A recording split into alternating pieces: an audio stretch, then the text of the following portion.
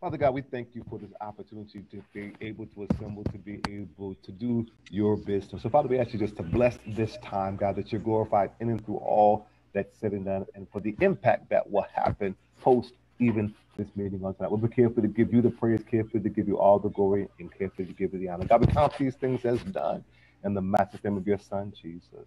Amen. Amen. Amen. Well, good evening, everyone.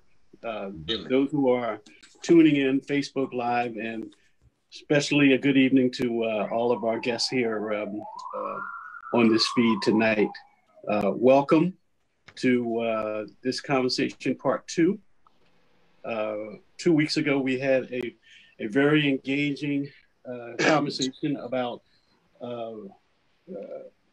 how we lead and how we in the Black community respond to the disproportionate amount of misery and even death in Black Boston. Blacks represent about 28% of the total residential population, but a study just came out 2 days ago that says that African Americans or Blacks represent 42% of those who've contracted this virus. And so many of us within the Black community have been thinking about how we join the conversation and engage in deep dialogue and begin a process where we do some visioning in terms of where do we go from here. So we were pleased to have a very robust conversation 2 weeks ago, 2 Thursdays ago. And we're pleased to, with some of our leaders, and we're so happy to have reached out and gotten the attention of other leaders within the Black community to have another installation around the conversation. We do have the transcripts from our first meeting that we're making those available to the leadership with the goal of combining what was said 2 weeks ago with what will be offered here tonight by each of these community leaders. So thank you, leaders, again, for being a part of this. We want to have very serious conversations about where do we go from here? What does the community look like, the Black community look like 24 months from now, 48 months from now, given a response that we'd like to make, beginning with these conversations over the last couple of weeks. So again, thank you for being a part of this. I'm going to hand it over to our incredibly capable moderator, Carroll Copeland Thomas. Thank you so much, Kevin. Thank you, Jeff Durham, for all the hard work that's gone in, not only for the first segment, but definitely for the second segment. You can imagine we're all juggling and all of our balls are up in the air, but yet we have taken time to talk about this issue, come together in a meaningful way. And I thank you very much. I'm very happy to work with you, Kevin, for also working with the New Democracy Coalition of Massachusetts, Jeff, who is producing this show, and your entire organization. Yes, I would say for those leaders who are listening, please contact New Democracy Coalition. We'll give you that email address or contact information throughout the show. Definitely get a copy of the transcript. It is eye-opening. Our first speakers, physicians, activists, leaders, politicians, ex officios were a part of that conversation, and that really provides the foundation for what we're talking about today. Where do we go from here? We know the facts. We're living through them. I don't have to tell you, I'm sure like you, I've lost friends from COVID who are now deceased because of this disease. So it's not a matter of theory or rhetoric. This is real. And I know people who have been laid off, including my own daughter after a 12-year run with her organization. Other friends who have been laid off. I know businesses that are closed. So I don't have to tell you in terms of what the circumstances are for all of us. It's a matter of how we can collectively work in a meaningful manner where we can move ourselves forward. Now, with the exception of our first 3 speakers, We have a portfolio of the best in this area. I'm going to ask for our other speakers and guests to please take yourself off camera so that we will focus on our speakers, our very first speakers. We're going to break this up into 3 segments. The very first segment will talk about business and the business infrastructure in the Black community. And then we're going to transition into human services, which is also the heart and soul of the Black and Brown communities. And then strategically going forward, policies, civics, et cetera, public safety, and how that plays an extremely valuable part in our discussion tonight, all leading toward where do we go from here. The transcript for this will also be available, as well as the recordings on Facebook, on YouTube, and on the association website, thenewdemocracycoalition.org, thenewdemocracycoalition.org. Kevin, if I'm not correct with that, let me know, and we'll make sure that you get the right information out. So without further ado, I want to introduce 3 amazing individuals who will open up our program looking at the dollars and the cents of what's taking place. She's a regional president of this wonderful bank in a non-traditional role. She was selected for this position. She's also the executive vice president and chief experience officer of Berkshire Bank. She has been a long-time activist, a serial entrepreneur in her own right, and she has led a number of socially responsible business accelerators across Boston. I don't have to introduce too many because of the fact that her work speaks for herself, but I'd like to first introduce our first panelist, Malia Lazu. Malia, welcome, and we'll move on and then we'll begin our discussion. Our second individual is a man of action, and he's on the ground and can really talk to us from a small business perspective. He is the owner of Down Home Delivery, and I'm curious because I want to find out more about how is business now, what's going on with business, and what are you doing to keep yourself afloat as the owner of Down Home Delivery. We welcome you to this program. And last in this segment, we have the executive director of the Black Economic Council of Massachusetts. He's a man of action. He has held a number of roles within this organization and elsewhere. He's also run for public office, and he's a Morehouse man, a 2012 graduate of Morehouse. Segun Idowu. I want to also say we read your comments, and please put your comments in the Facebook post when you're listening to this and watching this program, because they are a great benchmark for us as we are wrapping up and debriefing and figuring out where this town hall series goes from here. So please, we'd love to have your comments. We will be responding to some of the questions in the chat room at specific times during the next hour and 45 minutes. So please get busy and please share your thoughts in the Facebook commentary marker.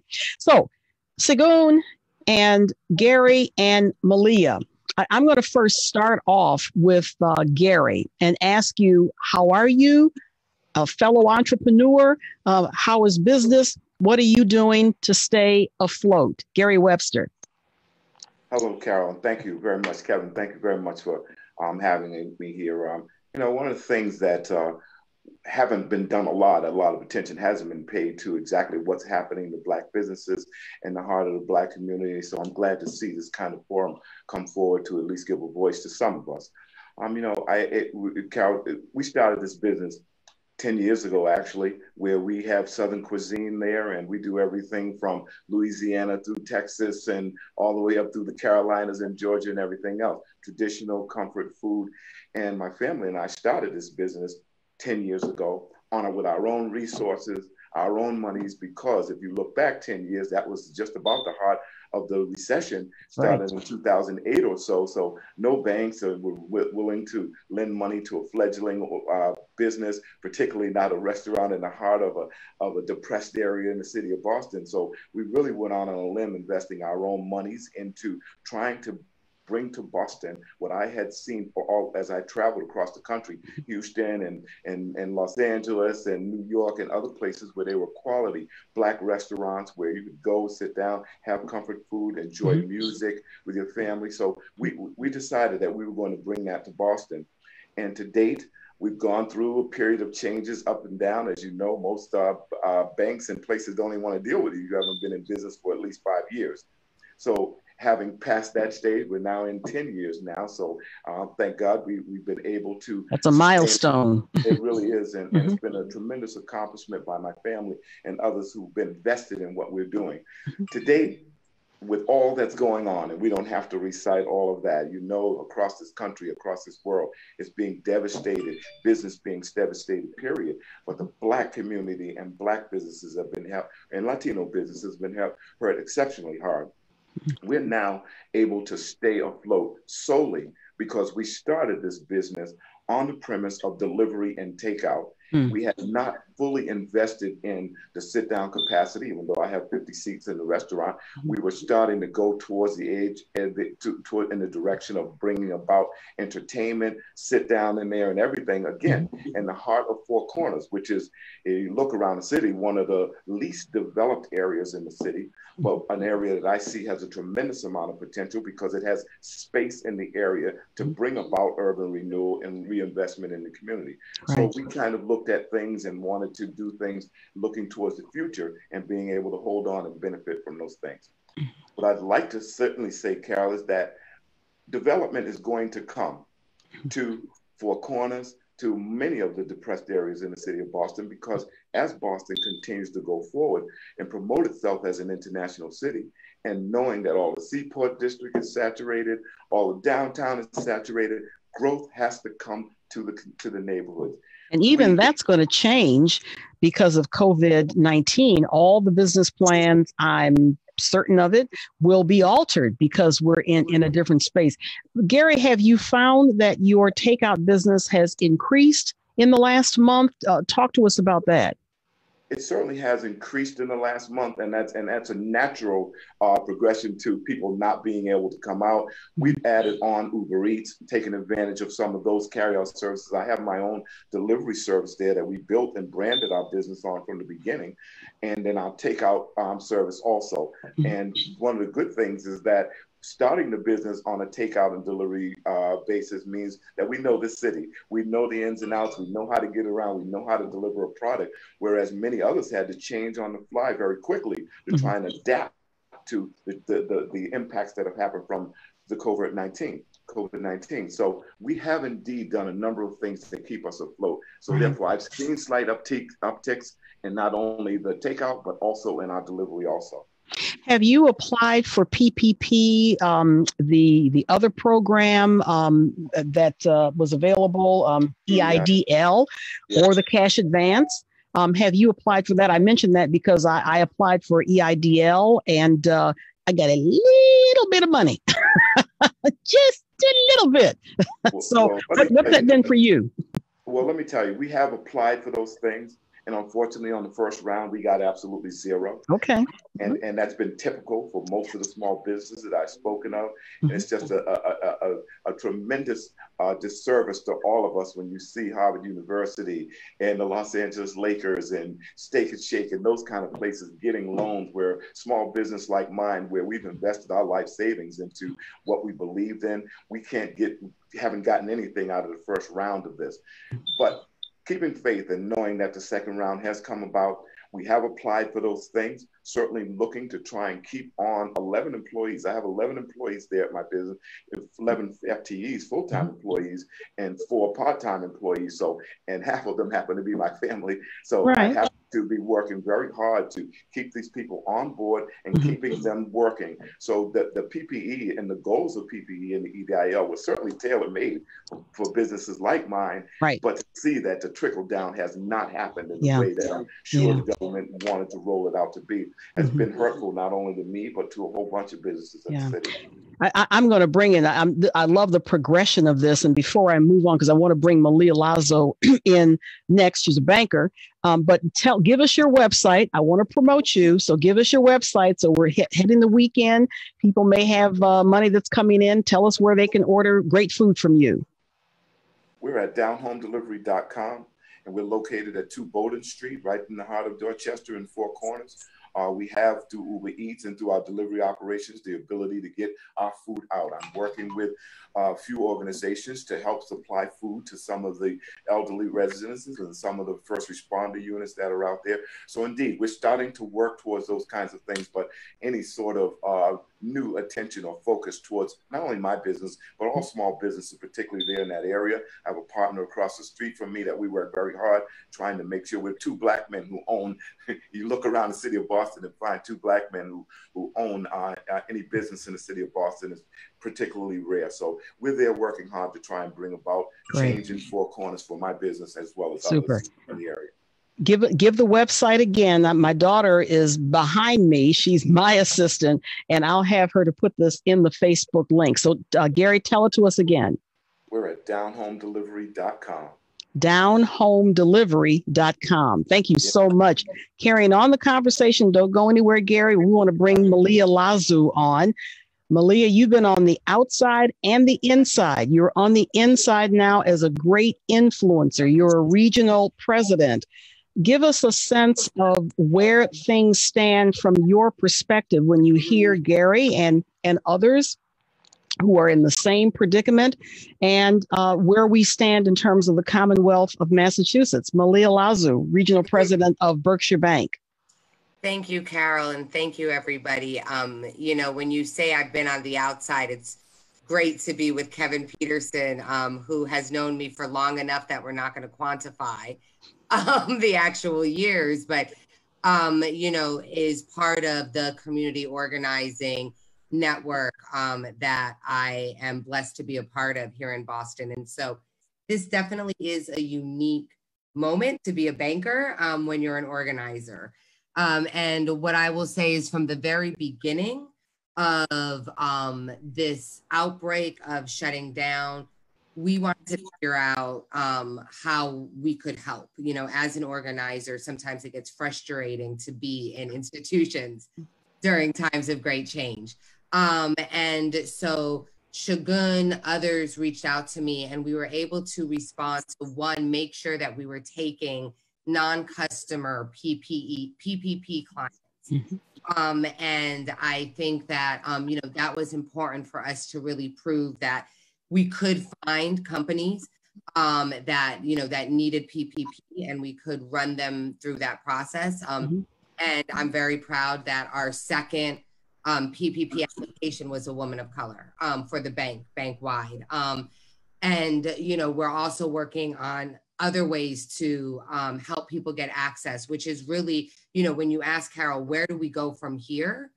You know, that's what I'm looking at from the bank, because when you look at folks like Gary, Gary should already have access to other credit lines and to other things to help him get through hard times, whether it's COVID or not, because he's a company that's important to the community and important to our economy locally. Mm-hmm.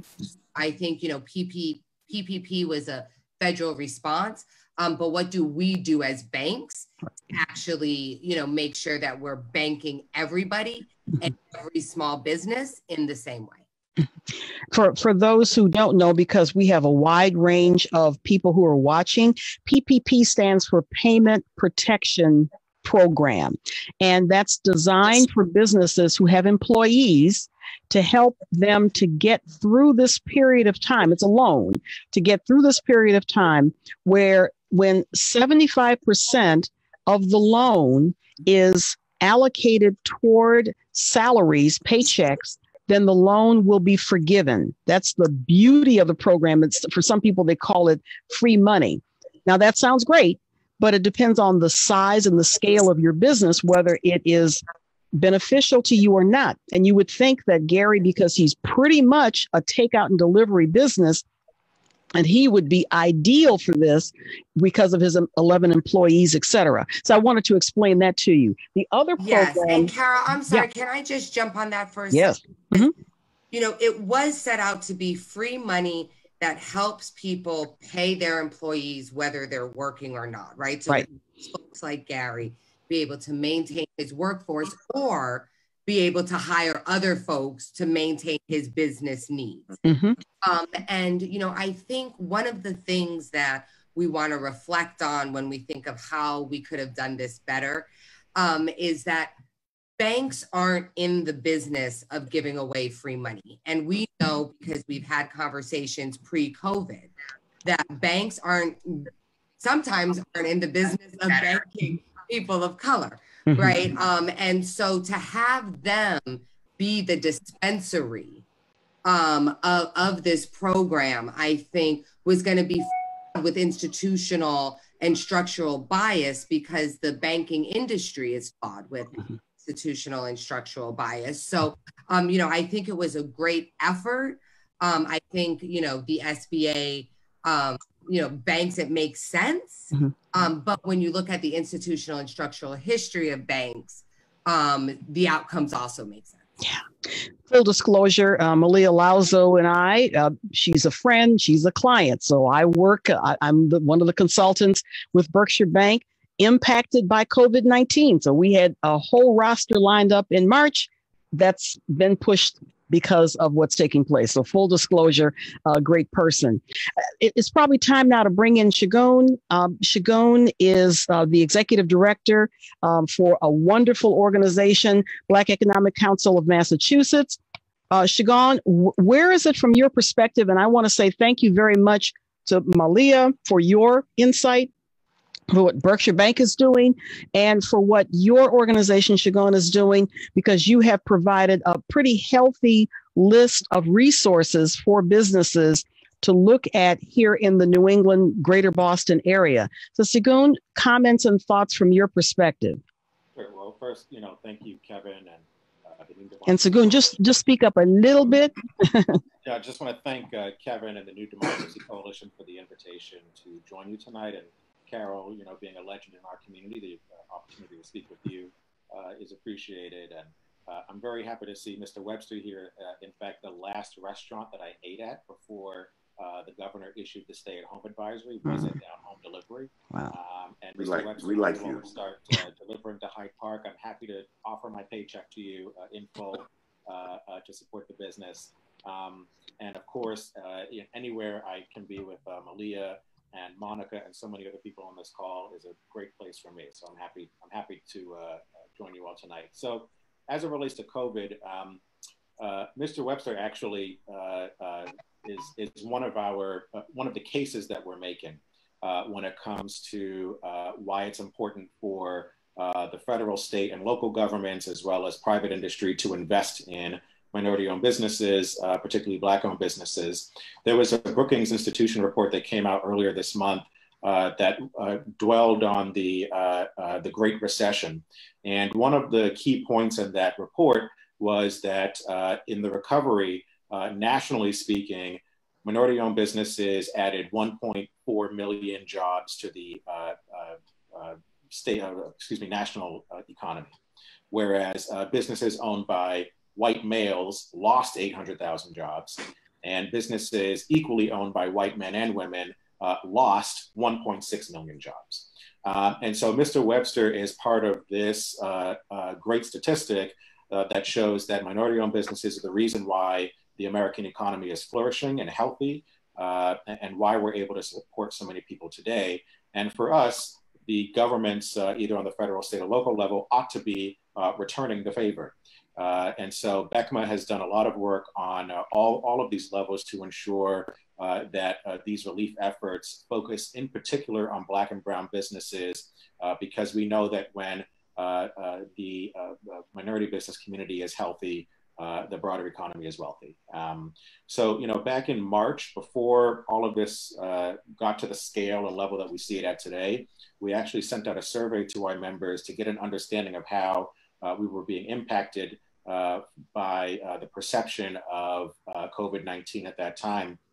we understood this quote that we've heard everywhere, and that we all grew up understanding, that when America catches a cold, the Black community catches pneumonia. I knew you were going to say that. It's memorized, embedded, right, etched in our heads. Exactly, and our whole history shows it, and our own daily experiences reflect that, unfortunately. And so we found at that time 90% of our business owners, we have about 300 business members across the state, 90% were already experiencing a somewhat to severe impact. Over 60% felt that they only had cash reserves to survive up to 90 days, if at all. 15% said they had nothing, that the next day if they had to close, they would not be around. And over 40% of those who employed people, around 500 folks that they employ, said that they would have to lay off their staff if they wanted to survive the crisis.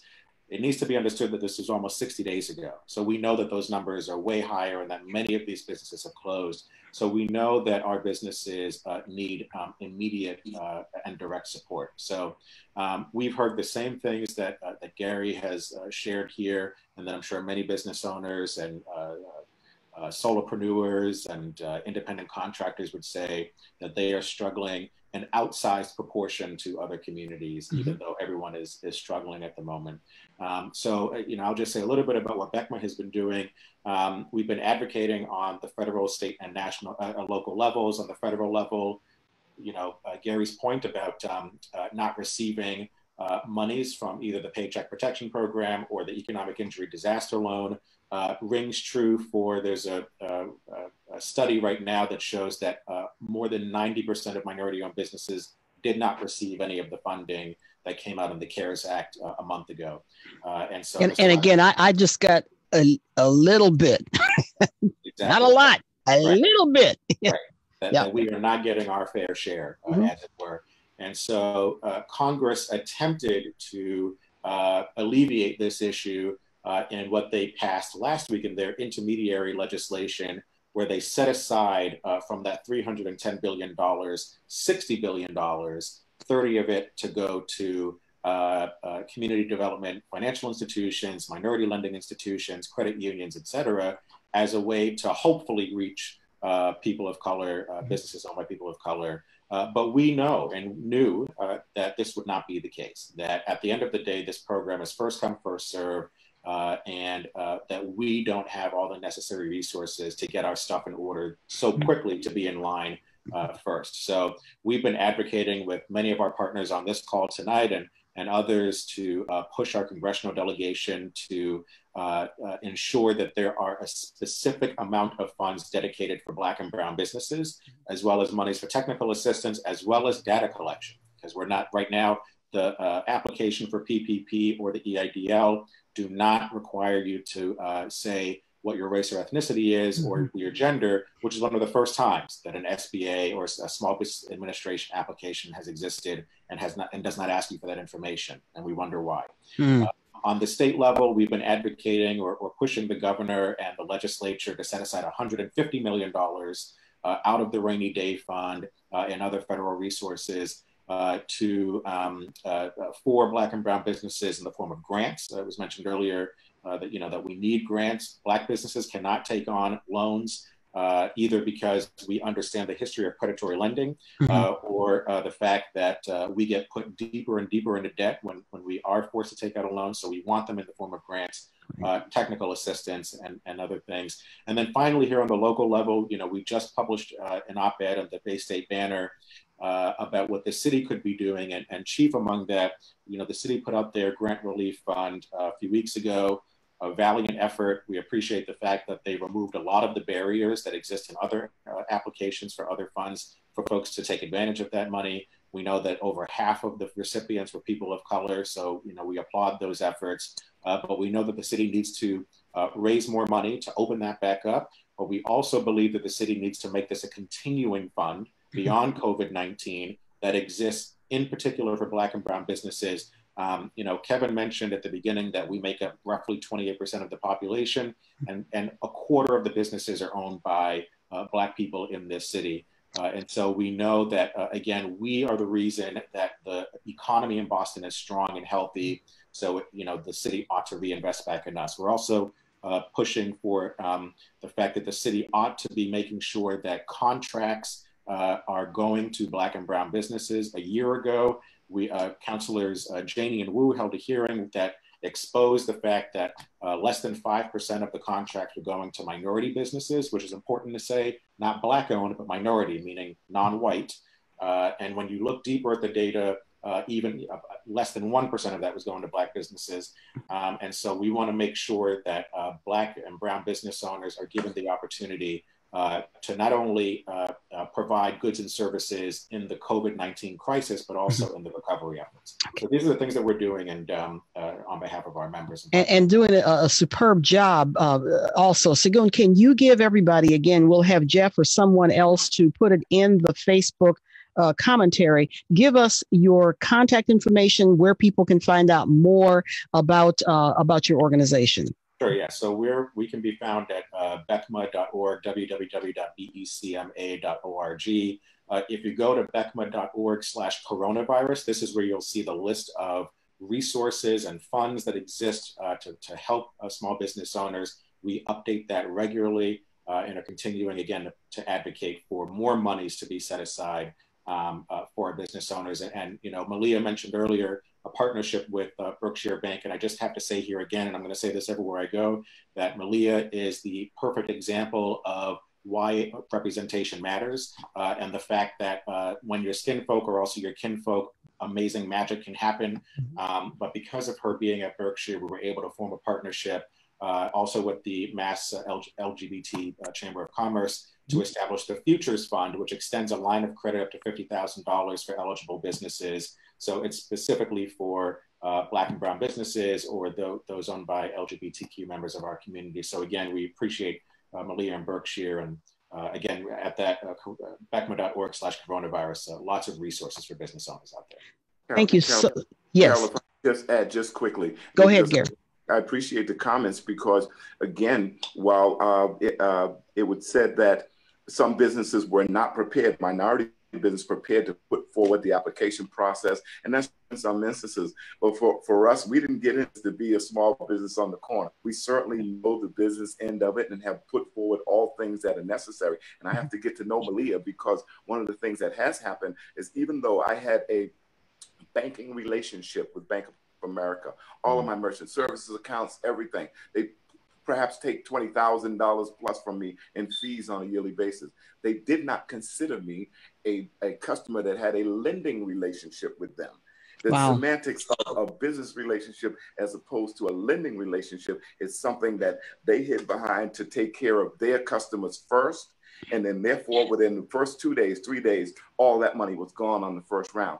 I hoped that Congress, putting forward the second round, would have pushed the details that said all lending had to come from the bottom up. That all small businesses, I don't care if you applied for $10, $1,000, that you get funded first. And if from there, monies were left for other folks above you, that they had the opportunity, because they did meet the guidelines of what the criteria were for some of these loans. But it's just an unfair process where the banks had the opportunity to determine who were their lending relationship partners and who were their banking relationship partners, and those who had no relationship with them at all. And that's how they funded them throughout that process. This is very significant. I'm going to bring Malia on next to respond. Very, very significant, because the relationships are the key.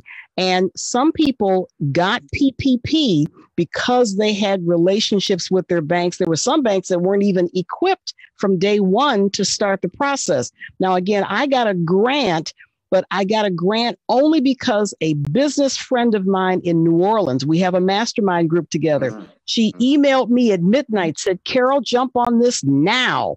And because I jumped on it on April 1st, that is probably the only reason why I got the little bitty grant that I got, again, because of information and timing. But this whole piece about relationship is critical. And this segment we're going to have Malia to wrap it up with her comments. We're going to move on and talk about human services, bringing up Darrell Jones next, and talk about employees. But we have to talk about Black businesses first. I think in part because Boston is over-indexed with nonprofit organizations. They're my clients, they're my friends, not knocking them at all. But there needs to be now a real emphasis on Black for-profit businesses, of which Gary and I are. Malia? Yes, yes. And so Gary, please get my email. I would love to talk to you, because I think that is the crux of the problem that you hit on, was that the banks could decide how they were going to define the term relationship. And, you know, we know who decides is really what matters. And so, you know, I think that it's also important for us to remember that, right? And remember that so many of us, I mean, to Segun's point, you know, we've been the backbone of this country. Is it 500 years now? You know, I don't know. Close enough. I don't know how many hundreds of years, and who we support matters. And just like, you know, we support Black businesses, you know, I couldn't agree with you more, Gary, that I think who your relationship is with a bank is critically important, because your money matters and your fees matter. And, you know, my crazy idea around the SBA lending was that minority banks also should have been some of the first allowed to give SBA loans. You know, fees that these banks could use. It would also create situations where, you know, we currently partner with minority banks throughout the country.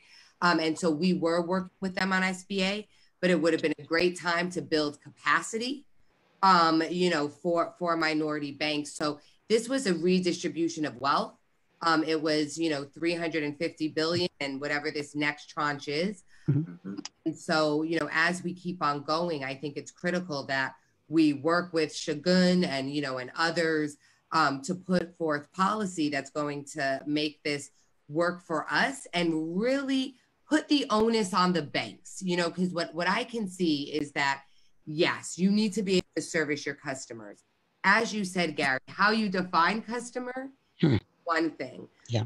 And how you define service to your customer is something else. And what I would argue is that we define service to our customer and making sure that our customers live in states, cities, and communities that are thriving, which means minority businesses and MLK Boulevard, as well as Main Streets, are thriving, right? Yes. And so I think that, you know, banks can decide how they want to define customer, community, and risk. And this was a great opportunity and continues to be a great opportunity for banks to lean in and bank people that they otherwise wouldn't, because it's guaranteed by the government. So true. Put some real teeth into the Community Reinvestment Act, where banks are supposed to be looking in those areas, COVID-19 or not. And those are the things that haven't happened to the levels that they should have in our community already. Hopefully going forward with people like yourself, Malia, and others, and we continue to work at this, we can get that focus back to where it belongs in the urban areas of this community. Great. Malia, will you give any contact information where people can go to find out more about Berkshire Bank or whatever else would be appropriate? Malia Lazu. Thank you. So, yep, you can go to berkshirebank.com to find out about us. And we also have a COVID response page that talks about the work of BECMA, but also talks about what we're offering to our customers. And you know, that's important, because I think it's important to show other banks do it. So why if one bank can do it, other banks can do it, yes. Right? I think that's important to show. And also you can reach me, I guess, Facebook wise or social media wise at Malia Lazu. And if I can help think through anything, even if you're not in the state, we're all one community, and where we go from here is together. Great. We'll make sure we put your information at Malia Lazu, which is your Twitter feed, I believe, Twitter handle. Yeah, all my socials. So you can reach Malia at Malia Lazu at Malia Lazu, and we'll put that in the Facebook post as well. Thank you. She's not going anywhere. Gary's not going anywhere. Segun is not going anywhere. But we're going to move on. We do have questions that are coming in. Please keep the questions coming. But we want to bring on this brother because he has to leave early. I don't want to slight anybody. Last time we were not able to bring Lisa Owens on, and she wasn't able to join us this time. So I don't want to slight anybody.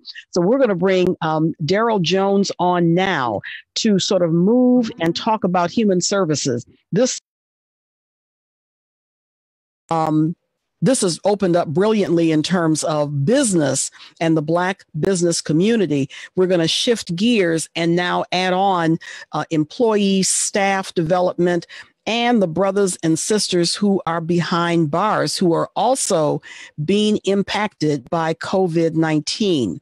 Darrell Jones is a prison activist, and I'm going to have him to share a little bit more about his history and what does it mean to function in an institution or an organization where you're confined, you can't go anywhere, yet you are impacted by COVID-19, and the work that he's doing, obviously, on the outside with those ex-offenders, et cetera. Darrell Jones, thank you so much. Welcome to our town hall, and share with us more where you stand in terms of the work that you're doing. Darrell Jones. So let me just say that my name is Darrell. Darrell, so, thank you. People that know me as that. But and I'm sorry about not having as much time. Actually, I'm doing an interview we're doing an hour with Dianne on WBZ tonight. Okay. And that's what I'm doing right after this. Mm-hmm. And to talk about this prison issue, because I get a lot of calls from a lot of the brothers that are incarcerated when they come out for their calls from Shirley Mack, Norfolk, various prisons. Mm-hmm. And what I'm finding is that the anxiety is so high, right? You know, it's really out of control, and the prison system not allowing the public to get information. They've always been like that. So, you know, I was incarcerated, as some may know, you may know, for the last 32 years straight, and then I got exonerated and found innocent. So I was there when I wasn't supposed to be there for 32 years. So my whole life is really knowing that system. And my main issue is I know what it feels like, and I know exactly what they do in times like this. And I want people to be mindful that we had a major movement going on about the violence that went on there. There was an incident that occurred with the officers and the inmates. And even with the pressure of that going on, they were retaliating, doing things to those guys. So what do people think is occurring during the time that got shut off? Well, what's occurring is that there's a lot of payback going on. A lot of those brothers are being retaliated against even worse because the public can't get information because they don't have access. In fact, speaking of that, one of the brothers, my brother here, Ricky McGee, who's at Norfolk Prison, did an interview on Channel 4, and he spoke over the phone. They retaliated against him for doing that and giving information out, moved him out of his cell, cut him, so they don't want any information out of there. That's how they've always worked. The brothers are in there. Some are living in cells together. People have to understand that, double cells. Prison is an environment where everything is suspect anyway. Mm-hmm. Everybody has, various issues. And so a lot of fights and beefs are happening. A couple weeks ago, there were stabbings, never been talked about. These things are occurring. Inmates living together are fighting, because they're under the press they have never been under. Meaning we've had lockdowns, they went on for a month, 3 weeks, whatever happens, they lock it down. But normally somebody's coming out. No one's coming out. So they have so many issues going on with that alone. And then they're not receiving the information. And what people don't understand is when we're in the prison, we don't have access to the information that people out here have access to. We don't get the same channels. Right. They can't see this live. So their information is what they hear. Mm-hmm. So they're hearing all kinds of things. And the main thing that they're hearing is death. You can die. We're dying. They see somebody else dying. So it's almost panic mode, right? And if you see other states, the prisoners are rioting and just, really, really going into a thing. And we're subject to be in that same environment, and those are our families in there. And the other issue is that, like I was, there are innocent men in there. And we talked about the issue of people getting released during this time. There are men in there that are at the verge of overturning their cases this is a bad time for them, you know? And we just had a brother in New York, just got out, and then the next day died. You understand? So this is a terrible thing. What the brothers wanted me to get across, even to the community, was that we are asking that the senators who were going into prisons, because they have access to go in, the prison is telling them no one's coming in, right? So they're not getting this access to anybody. We have to do something to mandate that they can go in. If they mask up, they should be able to go in and check those prisons, and no one's being able to get in. So therefore, there's no watches over what's occurring. And that's dangerous for the community. Another factor is, although we're letting brothers out, people are not being mindful that a stimulus check may be coming to a majority out here, but those brothers are not coming home, or sisters in Framingham are not coming home to a stimulus check. So they're coming out with no money. The families are already broke, right? Let's just say, and you know, and so a lot of them going to come home to their girlfriends, their mothers, whoever. That creates a climate that we just, you know, they're not ready for.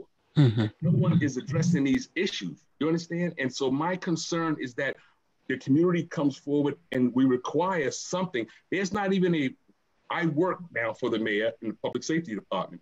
There is not even an avenue for us to register them. My job was to be able to find out who's coming out, try to get them a job, try to put them in position. Right. That can't be done because now they're coming out without coming through the office. So they're just coming directly out to the community. And when we look at these homicides and all these things that coming home, hurt people, right?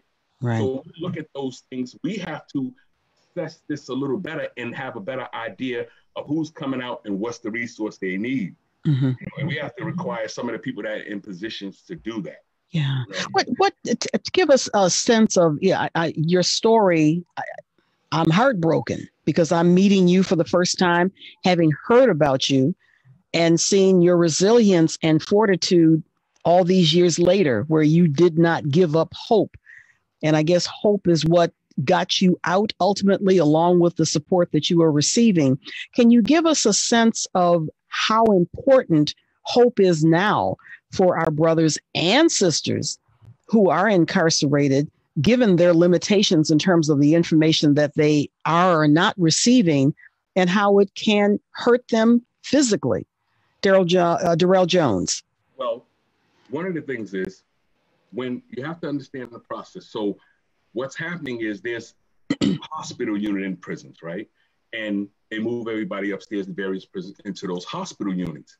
But the hospital units stay full with people that are either already sick or the mental ill, right? Or people that are, you know, committing suicide and trying to, and various things like that. Now, since they don't have the space, they're throwing the people up there, right? So just imagine you got corona, or you've been infected, we're gonna throw you up there. Now they're full.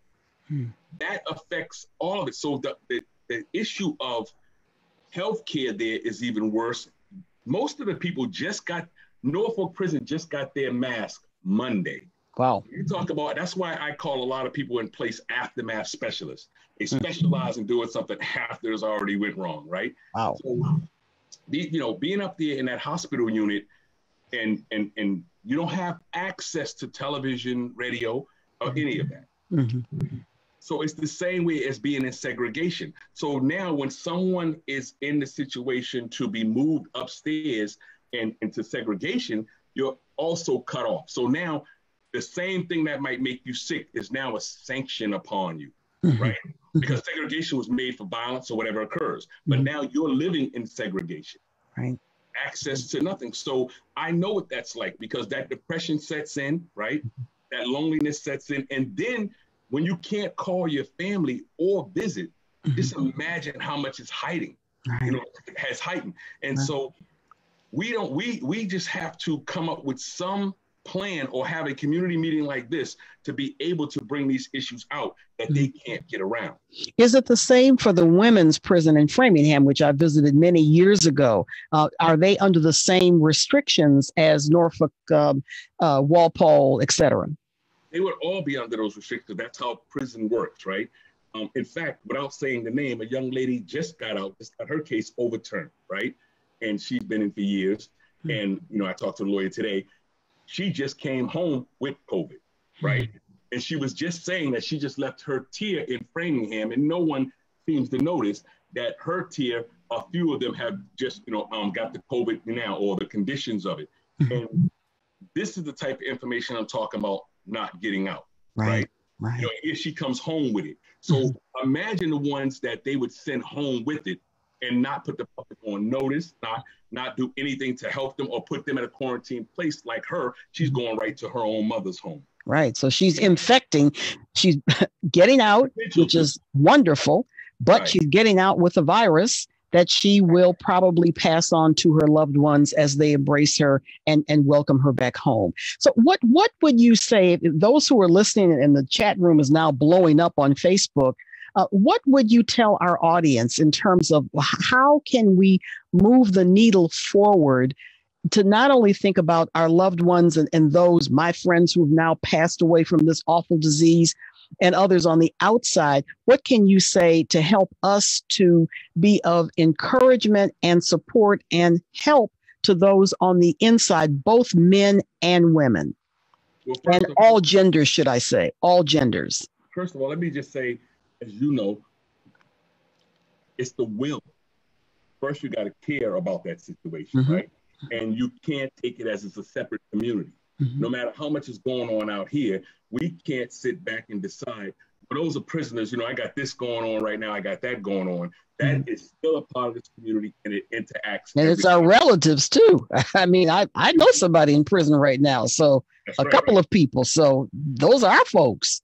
And what's concerning to me also is that, and I probably have to go on this note because I really have to do this WBZ interview. Yes. But I wanted to stress that when I was in prison in 1991, 2 weeks apart, I lost my grandmother, my brother. Then in 2009, I lost my son. I couldn't go to their funerals. I couldn't go say goodbye. That's what's happening out here in the world. But in there for them, not having phone access or being able to even see their people in prison, and they're losing family too. Right. The disconnect is so great. They haven't set up a video thing. There's so many things that other prisons have at the federal system. They have video calling, various things. We don't have any of that, right? So people have to try to understand how they must feel. Don't look at what the issue is about, well, they should be in a prison some reason or why they're in prison. They're in prison to serve the time. So that's already been dealt with. Right. The reality is that human beings there, and we have a responsibility. So what the community can do is more forums, maybe like this, maybe you can host another, and we talk specifically about the prison issue. And when guys are calling me from prison, I can set it up and have some guys call directly from prison, things that we don't have, and we can interact and let them know, one, that we're on it, two, that we care, and figure out an avenue to get information. And if we can send in letters or create a list or whatever, inmates will pass it among each other. Something from us, like the brother Kevin, something from us, something from you guys, to be able to say, we know you're in there, we're out here, and they will pass it among themselves, and that provides some form of hope that they know what's going on, they're on top of it. They don't know we're on top of it unless they hear it from their families. We have to let them know we're on top of it and we haven't forgotten. Well, I hope that they will know from you that we specifically wanted you to be on this forum to talk about the issues, not from theory, but what actually is going on. Darrell, can you give us a contact information? There may be some who will want to stay in touch with you who are watching this forum. Can you give us any way to stay connected to you? Yeah, so what I have a service line, but what I'll do is give my email. So my email is justmet. Very unusual email, but just met, like you met someone, MET, JUSTMET, Nadia, NADIA, @gmail.com. Just met Nadia, NADIA, @gmail.com. So I'm going to. Because I see Kevin's face, just so you'll know, when I came home, this is how crazy it is coming home after being gone so long. I don't even know Nadia, never saw again in my life. I was in the store, in the Apple store, and they were like, the email, I don't know anything about none of that. So a young lady had Nadia on there. I said, how about just met her? And they made that my email part of my story. Well, it works for me. Everybody else.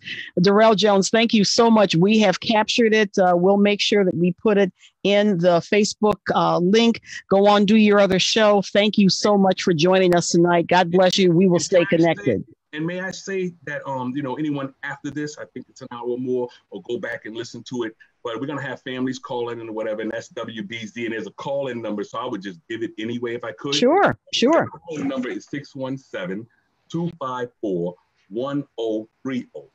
And it's WBZ Radio with Dan Ray, right? And we'll be started, in fact, in a minute. And then, you know, so if any families out there got something to say, we've passed the word to the prisoners so they can listen, because radio they do have. So I'm hoping that some families will be able to say hello, you know, and let them know care about. Darrell said one more time, give us the phone number one more time. It is 617-254-1030. And we'd love for our audience to break away and call so that there will be a diverse audience, not just Dan Ray's audience. Thank you so much, Darrell Jones. Really appreciate that. God bless you. Thank you. All right. Thank you. All right. We have a lot going on. Let me just share with you some of the comments that are made, that have been made, and see if we are cooking in terms of comments. One comment that was made, Salvatrice Hutton, U.S. federal contracts for minority small businesses is essential now more than ever. I agree. More minorities need to enter the global market to avoid solely relying on making profits domestically. So that is more of an international perspective. And she says, Savina June Martin, great group of leaders, educators, artists, physicians, business leaders, and faith community addressing a myriad of issues in our Black community. Also, Miss Johnson was asking about women in prison. We definitely covered that with Darrell in his comments. Another comment, we want to make sure that you know that this is being recorded. This presentation is being recorded, and you can capture it after the fact. We'll have links both for this Facebook feed, also for YouTube. It will be posted on YouTube and at the organization's website, and that is thenewdemocracycoalition.org, www.thenewdemocracycoalition.org. You'll be able to get the information there. Let me read one more comment here, and then I want to bring on our other guests. Salvatrice Hutton, what do they do, Darrell? Call legislators? Well, you can follow up with Darrell Jones, and he has given his email address, justmet, M-E-T, Nadia at gmail.com, justmetnadia@gmail.com. I want to bring in one of our other guests now. We have our segment that we've moved into talking about human services. And we have three incredible guests that we want to bring on with this segment. One of them is one of the hardest working women in Greater Boston. She is feeding over 1,700 people a day and has been doing so for the last 6 weeks because of COVID-19. And that equates to a $3,500 expense bill every day, not every week, but every day. That's about $17,000 a week that she has to raise in order to feed the 1,700+ people that she is feeding. There's been a documentary made about her. You can go to Lee Francois' Facebook page and capture it. He has actually created an amazing documentary about her, and her organization is Violence in Boston. And Monica Cannon Grant, come on, she's in her car. She just came from Restaurant Depot buying products. We want to hear from you and tell us, what is it like every day? You are out there, you're working, you're feeding people. Tell us what it's like in Greater Boston. Monica. Hey, so thank you guys for having me. Thank you, Carol. Thank you, Kevin and Jeff. It's amazing and tedious and tiresome and all the things at the same time. I'm in my car because we just came back from Restaurant Depot, and so we were trying to prep for tomorrow. But I guess, I'll start from the beginning. I was watching the news, and the mayor had just closed the Elliott School campus. And I knew that sooner or later he was going to be closed at Boston Public Schools. And so I called my friend who is the owner of Food for the Soul restaurant in Grove Hall, Donnell Singleton, and I'm like, hey, D, he's getting ready to close schools. What's going to happen to the 5,000 plus BPS children that go hungry? For a lot of them, the meal they have in school is their only meal. And then there are a portion of young people who ride the bus to school from shelters. And I was like, hey, let's try to feed them. Now, when we first started this, I thought maybe 200, 300 kids max. The first day, we had about 850 to 890 people. Wow. When we first started this was before we got to the point of not allowing people to even come to the restaurant. So we had them outside and they were separated by 6 feet, and ISD helped us with like yellow tape, and we literally had people lined up outside. And then after that first week, we shifted over to deliveries. We have between 25 to 30 delivery drivers from the Boston Teachers Union, the Greater Boston Labor Council, some from the mayor's office, and then others are just everyday residents. And we have 4 drivers coordinators that optimize the routes for the drivers to make sure they're not all over the city of Boston. Mm-hmm. I guess for me, one of the biggest issues is that we had to turn away a lot of people just due to capacity. So we received requests from Braintree and Brighton and Everett and Chelsea, and we just can't service those areas. And we had to shut off our list of receiving people to sign up for meals as well, just because of capacity. So 1,775 is our max number, and we fluctuated between 1,500 and that number. A lot of families will let us know once their food stamps kick in or their financial benefits kick in, and then they'll tell us, hey, we have our benefits, we no longer need the services. But for the most part, people are extremely grateful. And listen, with anything that you do, there's good, bad, there's indifferent. And so we've had some people who just, they don't actually need it, they just want it, and that's just part of the process. But it's been amazing. We're able to do this work courtesy of so many grassroots donors as well as grants.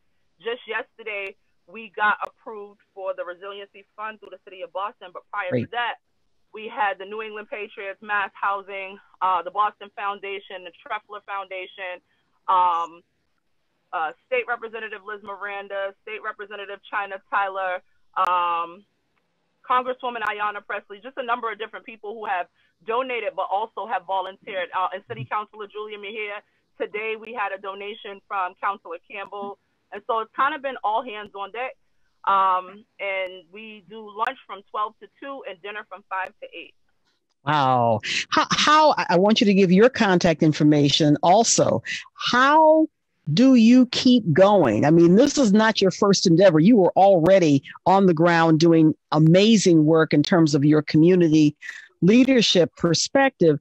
How do you do it day after day with no guarantee that the money is going to come in? You're talking about we had this conversation before we had this forum, and I was just struck by 1,775 people you are feeding every day. It costs you $3,500 every day to maintain that level in terms of inventory and feeding people. How do you keep going, Monica? So every time it seems, and I know it sounds weird, but I have to say it out loud. First thing I have to say is, but God, right? Because every time we get to the point where we begin to get low, another grant will come in, or a check will come to the house, and we'll be able to keep going for the next day. We only do Monday through Friday, so it gives us Saturday and Sunday to spend time with our families, but also it gives time for us to try to fundraise. And grassroots fundraising is where I come from. I come from activism, and now I'm shifting into organizing and running a nonprofit that I've had since 2017. But God, I mean, we have begun to get low, and then yesterday we got approved for the Resiliency Fund, and we just keep going. There are people who have donated from Cape Cod, the Berkshires, Rhode Island, Vermont, California. We've received so many grants courtesy of this Fidelity Foundation, where people who have foundations can donate under that guise, and they've been anonymous. So there's been about $5,000 anonymously given to us that we don't even know who the person is to say thank you, and it's been nothing but a blessing. But yeah, just as fast as it comes and just as fast as it goes. Restaurant Depot, BMS Paper Company in Jamaica Plain, Brothers Meat Market, and Stop and Shop gets all our money. Wow. Wow. Can you tell us, give us your contact information where people can find out more and can donate to your very worthy cause, Monica? Absolutely. So you can visit my website. It's violenceinboston.org. If you want to donate, we are on PayPal, Cash App, and Venmo. So PayPal is paypal.me/violenceinboston. Cash App is Mrs. Grant 38. Venmo is Monica-Cannon-1. All of these things are listed on our Facebook, Instagram, and Twitter, and we're also on Snapchat. And I welcome anyone to, if you know someone who is in need of meals, you can email us at violenceinboston, all one word, @gmail.com. Right now, we're servicing about 1,587 people, so we have a little bit of space before we hit that 1,700 mark. So we have the ability to have people send us emails if they're still looking for food. The other thing is we're doing care packages. So for those who don't want to receive meals from us and want to be able to have the dignity to feed themselves inside of their home, I myself am going to Stop and Shop, and we've done about 30 so far of packages of hamburger, packages of chicken, milk, cereal, gloves, hand sanitizer, masks, toilet paper, and products to make spaghetti and just whole meals, and putting them in boxes and deliver them to families, courtesy of referrals. So if anybody calls me and says, hey, I know a family that needs a care package, I go shop, I pack the box, and then I drop it off to them to make sure that they have it. And it comes with mask, hand sanitizer, and gloves. Also, those things can be found at BMS Paper Company in Jamaica Plain for those who just want to go purchase them on their own. But I think, one of the things that I haven't heard too many people talk about is social distancing is a privilege. When you deal with a lot of people in communities of color who don't have access to PPE and don't have access to the things that they need, I believe that we have a responsibility to give them those things before we start judging the fact that they are not wearing them. I did see that the sorority brothers were down Nubian Square today. Representative China Tyler was in Nubian Square handing out masks, and it's amazing. And I'm grateful because when the young lady got shot a couple of weeks ago, Alyssa, she was 17. We went to the candlelight visual. There were 250 young people there with no mask, no gloves, no hand sanitizer. And so we can quite often get in this space of sitting and saying, well, what's wrong with them, and judge them. I just went through the crowd and gave all the young people masks, hand sanitizer, and gloves, and none of them fought me. They were excited and happy and asking for them because nobody has supplied them. And so I encourage us to think from that mindset in this process. There's so many people who just don't have access. Well, that's why we're doing this town hall, because we're all learning and the resources are definitely here. And Monica's going, are you going to be able to stick around, or do you have to go and do the prep for tomorrow, or what's your time like? I can stick around till 9. Okay, great. So we're going to have her to just park and just relax a little bit. Also, we want to bring on, thank you so much, Monica. You've given us so much food for thought. I want to bring on Imari. Before we go on, Carol, I just want to say, before I turn my camera off and my mic off, I want to say hello to Senator Dianne Wilkerson. I see that she's on the call. How you doing? I haven't seen her face in I don't know how long. It's my soror. We're going to talk to her later. And soror Dianne, will you turn your camera horizontally too? So we're going to get you in the next session. All right. Thank you, Monica. Thank you so much. She'll be with us. Let's bring on Imari Paris Jeffries. She's the executive director of the Parenting Journey. It's a national nonprofit organization focusing on building partnerships and engagement to affect change in family systems. Now, it's a great segue because Monica was talking about families and people gathering for vigils, and maybe they don't have what you assume they have. So Imari, come on and talk to us about the role and the leadership role that you have, and how does this impact the community? Imari Paris Jeffries. Thanks for having me on, Carol, Kevin, Senator Wilkerson. Great to see you as usual. I follow you for, I don't want to say how long. Malia said we don't give ages and length of times. So I feel honored to be on here this evening. And I think Monica hit the nail right on the head. Parenting Journey focuses on providing therapeutic supports to families. And not only do we don't stop at providing the therapeutic supports to families, we try to impact policy that creates the conditions that families are finding themselves needing the type of therapeutic support that we're working with in the first place. I think we have been front and center in illuminating racism as a public health crisis. And so racism is one of the major factors of conditions that support, that impact families that we work with and that others on the phone and on this Zoom call also work with, our people in our community. And so social distancing is a privilege, because when housing insecurity in the city of Boston and Cambridge and the surrounding areas is an issue, families are finding themselves lodging 2 and 3 families in 2 and 3 bedroom apartments. We are, Imari, I know the internet speed may be impacted. That happens sometimes. Imari, you back? I'm back. Did I lose you? Yeah, you froze a little bit, but you can keep going.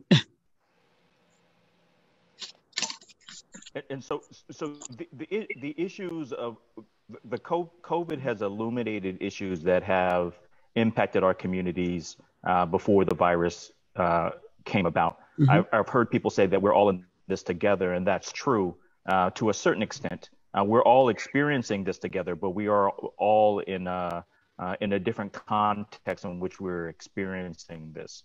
And our community is more likely to experience this in negative ways than other communities. I want to tag team. I want you to continue your train of thought and what you're saying. And in addition to that, I want to bring on Cuff Ferguson now. He is the Director of Human Services Program at UMass Boston, long time in the field of psychology. And I want to sort of piggyback on, he's had a chance now to sit back and listen to the conversation, talk about families as you're talking about, Imari, and listening to Monica and obviously Darrell.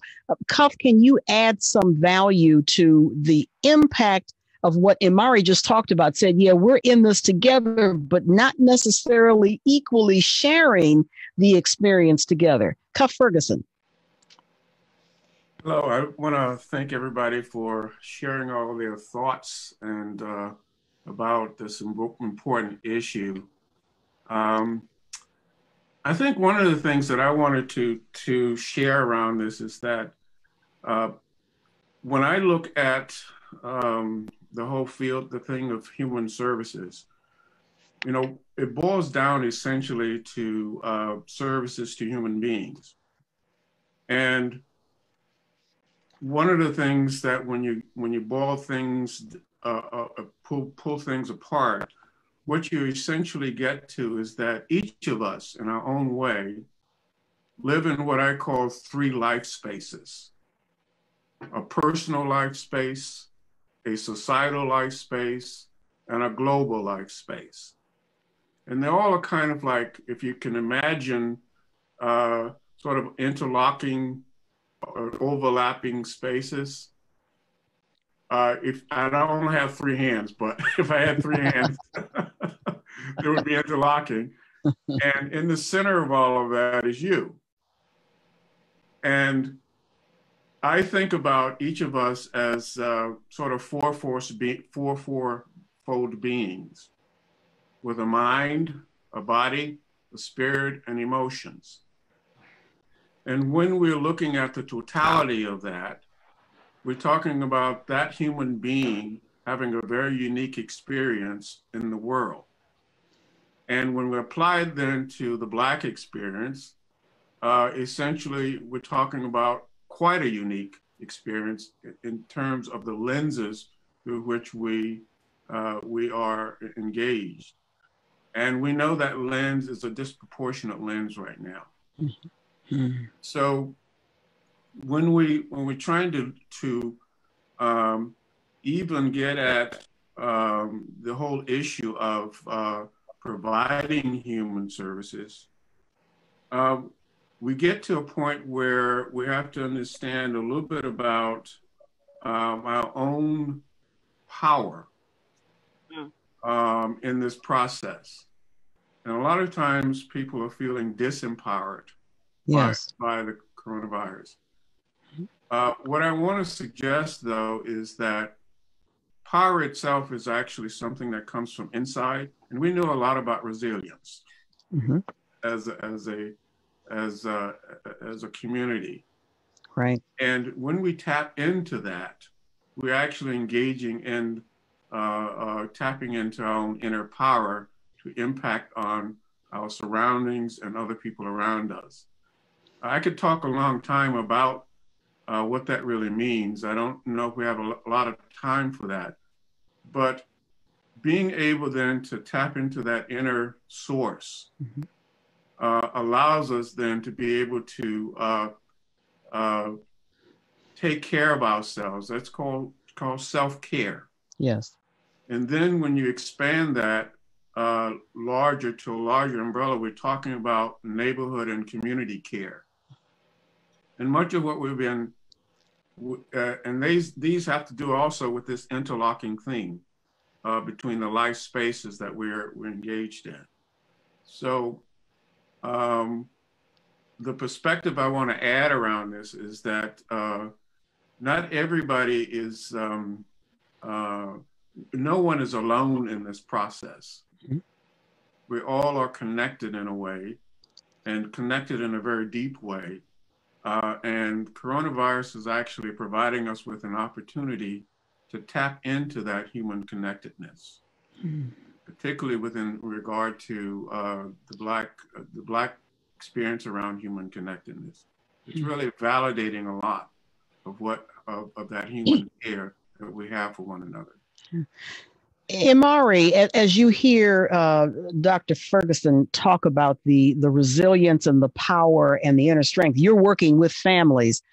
Can you share with us what is the factor? Is there an X factor? Is there something that you're seeing now with families that, despite it all, this is such an uncertain time period. It hasn't happened since 1918. Sadly, we're making the same mistakes that they made in 1918. The death toll is just going up every day. We're the third state in the country with the highest death rate and cases of COVID. How are families coping that you're seeing that we need to know about in order to move through this period of time that we're in? Imari, Jeffries. And I think Dr. Ferguson hit the nail right on the head as well. I think, one of the things that our community is known for, and that we carry near and dear to our heart. It is the Colonel's secret recipe for us, and that is our social connectivity. And so the COVID has allowed us to, on one aspect, to reconnect with loved ones and families that we work with, and have communicated the positive impact of being able to connect with one another. And I think the other important aspect of our community is the relationship, the ecosystem of our community. So not only our Black businesses, but our Black nonprofits. And so I think in the earlier segment, we talked about the importance of strengthening Black businesses. And I think the other piece of connectivity that we need to keep in mind is the importance of strengthening Black human services agencies. 10, 15 years ago, we probably could count about 25 thriving Black and Latinx human service agencies that uniquely supported us, from Roxbury Multi-Service Center to Freedom House, and you name them. We had our own agencies, and those agencies are probably, we were able to count those agencies on one hand, and if you count the Black and the Latinx agencies, maybe you could use both hands. And so when you have an ecosystem of small businesses that are hurting, and you don't have a strong ecosystems of nonprofits that are run by, and that the folks who work there look like us, they don't understand our unique needs, and they don't understand what connectivity means. And I think Monica was alluding to this, and the importance of relationships. We cannot programatize our way out of this. And if you don't know the handshake and you don't understand what makes us us, you're going to have a hard time supporting us, and you won't be of the community. My biggest fear is when we think about the response, and I think there's been a lot of experts on here from banking to PPP that are talking about the response. I'm worried about the rebuilding and the recovery and the reconstruction. You know, I hope that some of us keep a little powder in our bags to prepare for the recovery and the rebuilding and the reconstruction, because that is where that will be the second great tragedy of COVID, where our service sectors, our institutions are not firmed up to support us. Our urban leagues, our NAACPs are not going to have the resources to support us in the way that they need to. Our other community organizations like Monica's, won't have the resources to support us like we need to be supported. So I hope as we think about these interconnecting ecosystems, both on the human level, on the personal level, on the business level, and on the organizational, the nonprofit organizational level, that we all keep a little bit of powder in our musket to prepare for the recovery and the rebuilding. And that is really an important point, because what my concern is, gravely so, is that the heightened awareness is going on right now. So people are now, maybe for the first time, realizing that, oh my goodness, there are healthcare disparities in the Black and Brown community. Oh my goodness, Black businesses are suffering more than other businesses. Oh my goodness, Black families, Latino families are also hurting. People in prison are hurting. And then 1 year or 2 years from now, after the virus vaccine has been discovered and distributed, nobody remembers, and we have a collective form of amnesia. Cuff Ferguson, what are your thoughts? Well, I wanted to piggyback on a number of the things that have been said, but I want to focus a little bit on the relationship issue, because relationships boil down to the importance of how we get things done. And when I look at the nature of relationships, whether or not you're talking about business relationships, other kinds of service relationships, and you scrape everything apart, what makes for a healthy relationship? And this boils down to basically 3 ingredients. And I look at it as a triangle of these 3 ingredients. One has to do with trust. The other has to do with communication. And the third ingredient has to do with caring. And if you flip that triangle around and ask, well, why doesn't things work? Why don't things work? Well, if you flip it around, what you see is that there are also 3 ingredients. The flip side of trust is mistrust. The flip side of communication is miscommunication. And interesting enough, the flip side of care, which I actually call love, is fear. And a lot of what goes on, which keeps us from getting things done, has to do with that flip side. And when I've been talking about this for some years, what I would say is that the way in which you begin to turn that unhealthy relationship around to the healthy part is really through the area of communication. And it has to be authentic communication, real communication. So when business folks get together, talk for real about what really is needed. When health folks get together, have authentic conversations, be real about the disparities that are happening. Don't put sugarcoating over it. Just be real and authentic about it. That creates then the opportunity for changing that relationship back into the healthy part, so that people are actually talking honestly, authentically, and then you can get to strategic strategies that can work.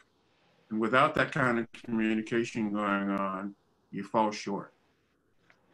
And I think that's right, because Black folks, we are not a monolith. We are living our lives in this country across a spectrum, and so I think we have to have communications not only about folks who are on the front lines and who are going through it, but also our Black middle class. I heard one statistic that a Black middle class dollar is really only 5 cents. And you said this early, Carol. Many of us who are in the quote unquote middle class, I mean, we're just a paycheck away from not being in the middle class. And many of us in the middle class are supporting our relatives, our loved ones, our cousins, our children. We have a person, but we're not going to talk about that, right? Because, you know, we're supposed to be something else. And so we are all in a similar context, despite not being a monolith.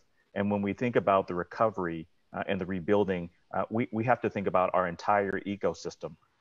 You know, how do we lift our entire community, and how do we have honest conversations around what it means to create education equity, what it means to create housing equity, job equity for all of us, and you know, for some of us to not be prideful around, hey, you know, you think I'm doing okay, but I'm actually helping 5 people out, and I'm barely not okay either. And so I might need one of those $1,200 checks, but you know, it don't look like it, but I'm gonna need that check too. Because we're not having those honest conversations. So all of us are, you know, all of us are in the same context. And I think one of the things that COVID did, I think it put a spotlight on it. And I don't know about you, I don't want to return back to normal. And I think there's an opportunity and a window that's open that we need to jump through, and you know, reimagine our demand power, our buying power, our relationship power. You know, I think Monica is talking about, really talking about real cultural and community capital. I mean, that's what that is. I mean, we are rich in cultural and community capital, and we need to start spending it. We need to start spending it in our businesses, in our homes, in our schools. Alenka Bracero, you'll appreciate this, Imari and Cuff, says the reconstruction after COVID-19, minority communities need to take the lead in rebuilding of our communities, housing, education, workforce, and healthcare. And I think that the key word is relationships. That's what Cuff has said. That's what Malia Lazu had alluded before, and Gary Webster as well, saying much of the same within our communities. We're going to take it on home with our last segment. This moves fast, and I know we'd love to have 4 more hours to talk about this, but I will get in trouble if I don't bring on my last speakers. I want to have Detective Larry Ellison with the Boston Police Department to put your camera on and talk to us about this important topic that we are dealing with in terms of our community, building relationships, the amazing jobs that people are doing. What does it mean from your perspective as a police officer and as a leader in law enforcement? Well, good evening. It's a lot to digest. You know, I was listening to your guest earlier, and just a few comments, if I could, just prior to that. You know, one of the things I think we haven't planned for is most governments, whatever, they have a rainy day fund. And I don't think communities of color have done that well enough to where we get into a crisis and we're depending on folks who historically have not bailed us out to now bail us out. It's almost paramount law enforcement. Like, we know if we get in trouble, who's going to bail us out? Who's going to come and bail us out? That's why a lot of these folks are incarcerated, even over small amounts that their bail might be, because no one is coming to bail them out. So we really have to reassess you're right, the gentleman said about not going back to normal, because that's not normal. We see a lot of deficiencies there. You know, as well as, you know, what folks I think we need to pay attention to as well, Carol, is that, you know, the Senate is reconvening in a couple of days to try to push through more federal judges, because a lot of what's happened is going to be litigated in the courts, and they were already trying to set up roadblocks to make sure that people who have been wronged don't have any recourse to go and get those things addressed, right? So we have to also look at not just one picture, but I think collectively all that's impacting us. But on the law enforcement locally here, it's sad to say that we've seen an uptick in violence in the city. You know, the murder rates are a little ahead of where we were last year. And the violence, I'm just shocked at the violence that's taking place in our community while this is going on. Yeah, if for you to say that, Larry Ellison, I'm mortified when you're seeing 17-year-olds and children. I know someone in my extended family who knows someone who was killed during this time period and stuff. People are supposed to be on lockdown, and still we're dealing with these issues. Is it so? What I'm hearing you say is that our fundamental issues within the community, they haven't gone away. We just have a virus on top of what we're already dealing with. Is that the way to look at it, Larry Ellison? That's absolutely. That's very much what's going on. You know, I would have thought that just the opposite, that, you know, this would be a time when folks would say, hey, we need to be pulling together. We shouldn't be tearing down our communities. We should be protecting folks in our community, making sure they're safe. And I'm not saying that that's not taking place, because like I said, there are folks like Monica who are out there on the ground that are making a difference. But there are also folks out there who are creating havoc, and they've been doing and they continue to do it. And so folks are out there, you know, every day trying to make sure that folks are safe.